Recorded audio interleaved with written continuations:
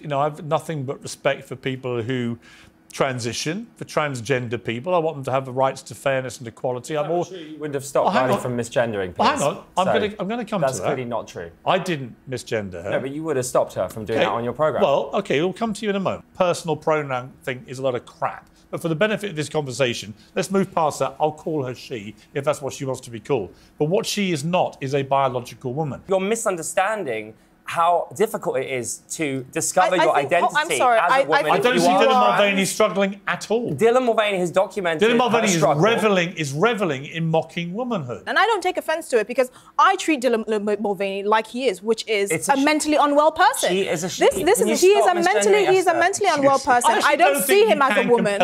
He's not a woman. Do you realise that Dylan... James, I don't think you have any right to compel women to say that this is a woman. You can't compel people to do that. Yes, you can't. No, you can't. When, in your view, someone who isn't a woman comes along and says they are, because it undermines all of the history of what women have been through. Yes. But that's not a trans woman's fault. That is men's fault. Men are the problem, not Dylan, not trans women. Men are the problem. Except trans women are men. I am so done with this conversation. They're not allowed to have their opinions. Yes, Only they are. You want to mansplain to women what they should be thinking, and at the same time you want to blame the patriarchy. I want everyone to be kind. You cannot compel people to use I'm not compelling people, you but I want people use. to be kind. Just to be clear, the Olympic Games, you'd have gender neutral. Yes, I would, because don't be so ridiculous. The only reason James, that is so spectacularly ill-informed and dumb. People should compete against people that have a similar body type so that it's fairer. That makes no sense. You've never played sports before. I've come up with a solution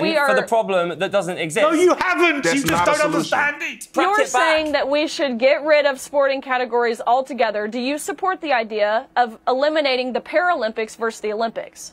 I think that's a really great question, and my God! I need to look into that because, as you say, women's sport you tell me what to think? You just had to go at me about that. You've just said a load of crap. Well, so have you. No, I haven't. Yes, you have. I understand physiology and sport. Well, good for you. You don't. I think you should live in the 1930s, actually, Piers, because that's where you belong, really. These dwarf roles are for people of my stature. Right. And now it's taken away. We bring James back in. So when James, Piers Morgan is agreeing with you, I think you need to be concerned. I'll say that for the... So you're telling the dwarf actor what he should feel? Having literally just lectured me about speaking for someone in the dwarf community, Warwick Davis, you now accuse a dwarf actor. No, it's not what I said. I said that if you're siding with anyone, you've got to worry. Kind of mostly agree with what you're saying. No. Now you're...